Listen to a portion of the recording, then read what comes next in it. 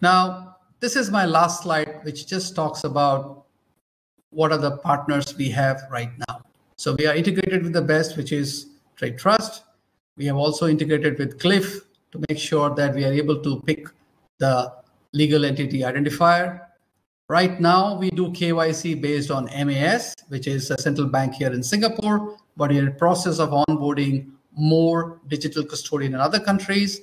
We also have ISO 20022 compliant financial messaging, which will help you to do faster settlement.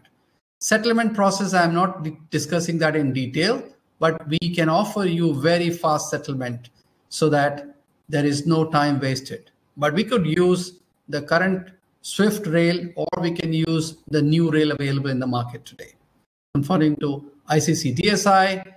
And from a network perspective, we are EVM compatible. So that way we are able to work with any network out there which is EVM compatible, making us to work cross-chain easily. All right.